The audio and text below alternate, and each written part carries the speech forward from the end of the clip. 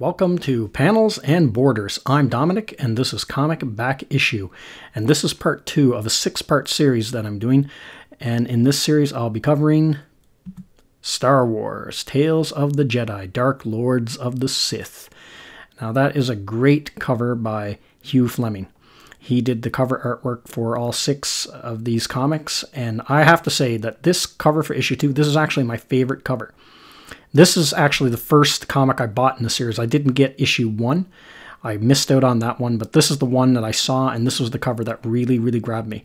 Really love this painted cover. The yellow Star Wars logo in the background and the red blaster bolts through the sky, and the soldiers there with the kind of like primitive looking armor on, and just that whole battlefield look. It just looks very, I don't know, Star Wars-y, I guess, for lack of a better term.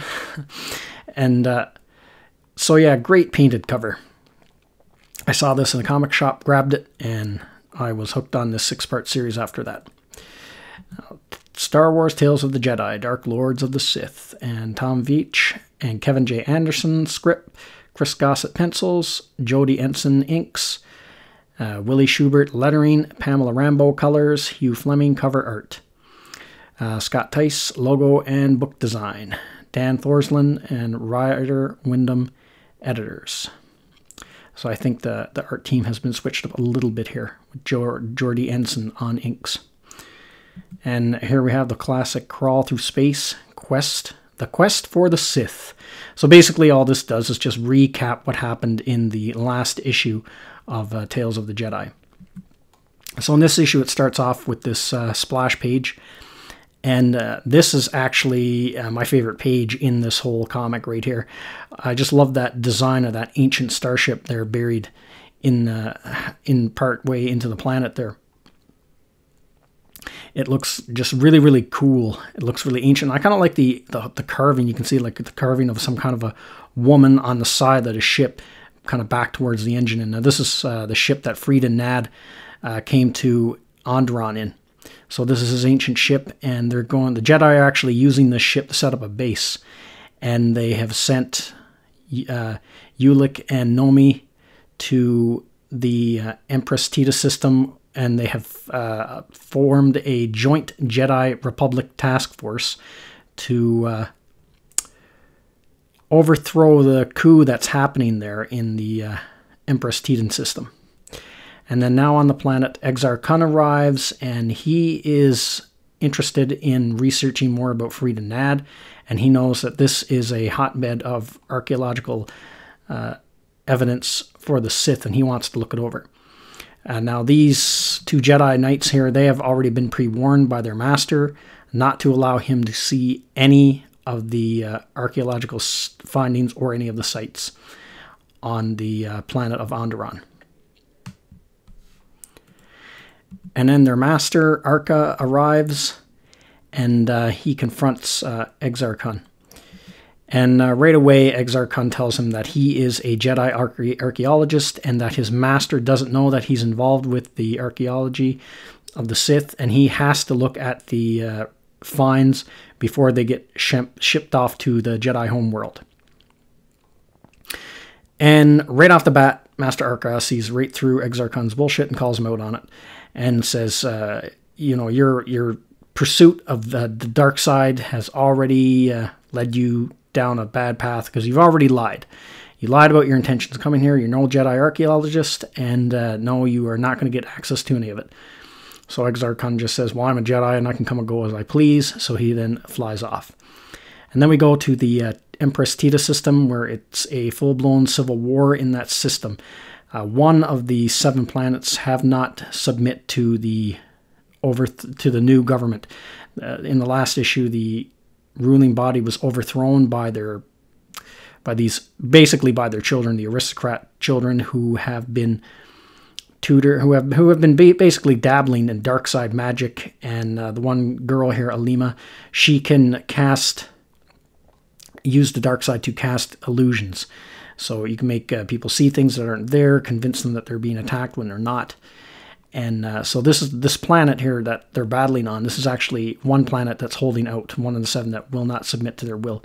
And they have now formed this new organization called the Krath, and it was named after an ancient demon. And so they're trying to suppress this last planet here that's holding out. And she's making these warrior staffs look like serpents and stuff like that, using the dark side of the Force to cast these illusions. Kind of similar to what happened in The Last Jedi, actually. That movie that came out where Luke used forced illusions, like he projected himself across space. Kind of a similar concept, I guess. Same as what this girl is doing here.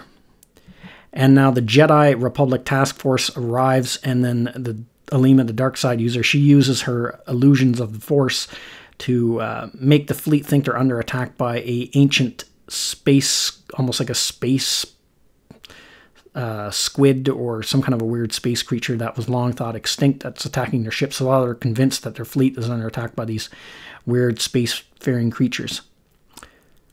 And then back on Onderon, Exar Kun is still investigating the city, and he comes across these two acolytes that are preaching about the teachings of Frida Nad in the town square, and this mob's kind of pissed off because they're free of the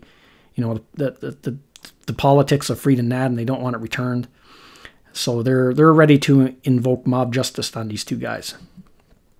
However, Exar Kun, he interferes, and he stops them because he wants to get the help of these two acolytes of Frida Nad.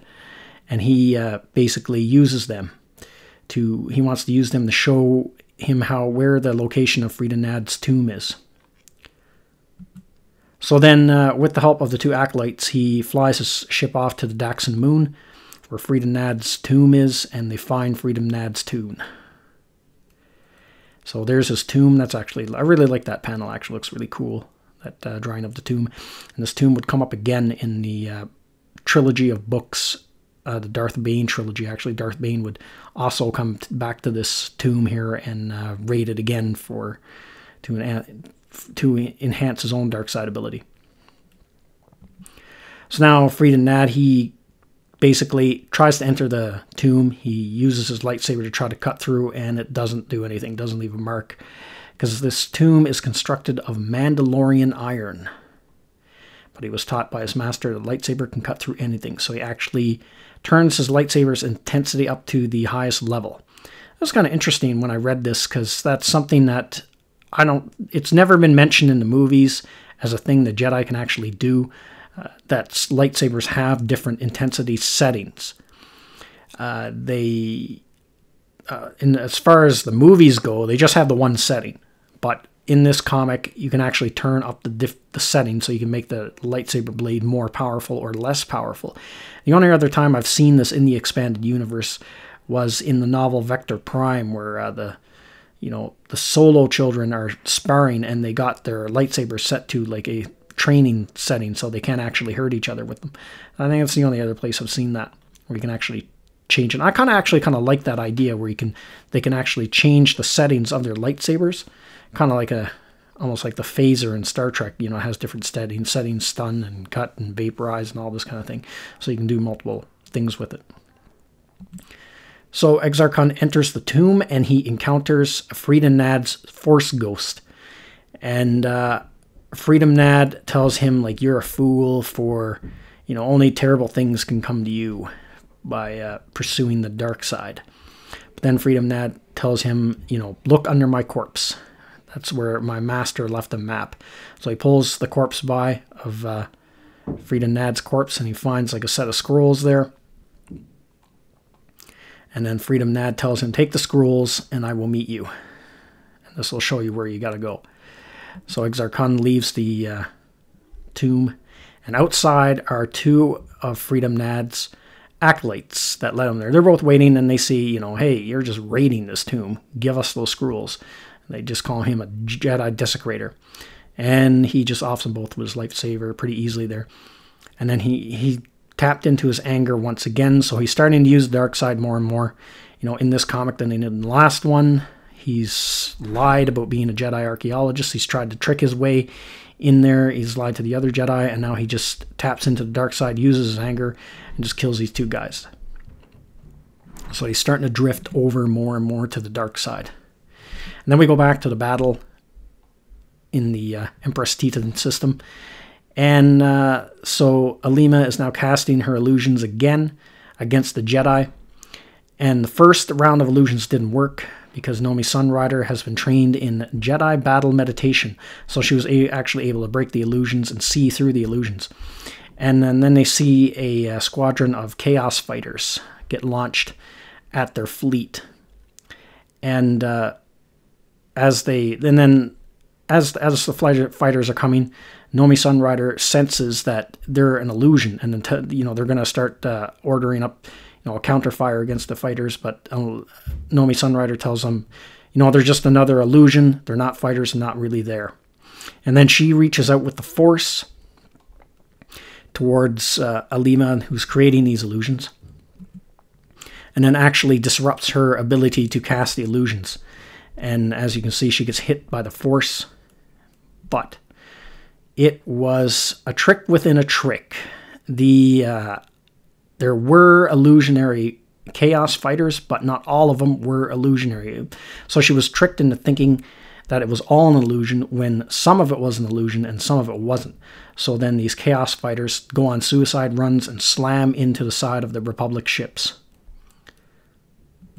And then here, Ulic is injured by a piece of shrapnel, and Nomi Sunrider helps him, pulls the shrapnel out. So in this issue, the Jedi and the Republic kind of get whooped a little bit here by the Krath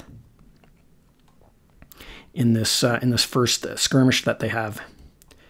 And then we go back to Exar Kun, where he's flying off in his spacecraft there, and he's looking over the scrolls that he found from Freedon Nad, and the scrolls are leading him to the final resting place of the Sith, and that is the planet of Korriban. And I just want to talk about the look of Exar Kun's ship there. It's a really interesting design. It's got like one curved wing and one straight out wing, and then those 3 engines. And it's a really interesting design, and Chris Gossett has a really great way of making the ships in the series look really old and ancient, like almost kind of like the designs are old and ancient and impractical looking, like that would not be aerodynamic at all, that thing. But it's Star Wars and it's fantasy and it looks cool, and that's all that matters. The science can take a back seat. And that's this issue. And so my thoughts on this issue. This issue, I think, is better than the first one, because the first one you had a lot of introductions. This is this Jedi, this is that Jedi, kind of, who is everyone, setting up who everyone is. This kind of gets the story going more, driving more into the story. And now you have that, Exar Kun is gone on his quest to learn more about the dark side and the Sith. And, Ulic Qel Droma and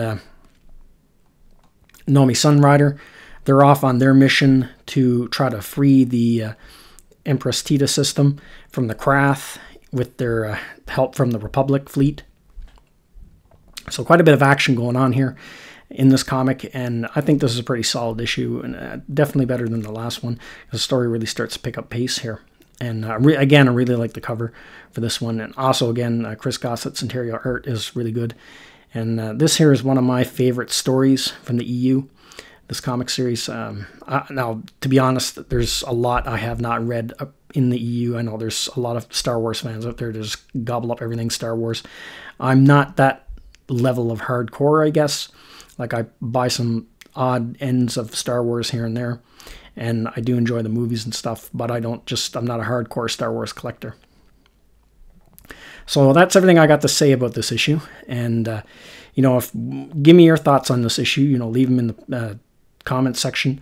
And if you like this video, give me a thumbs up. And I will see you at the next one.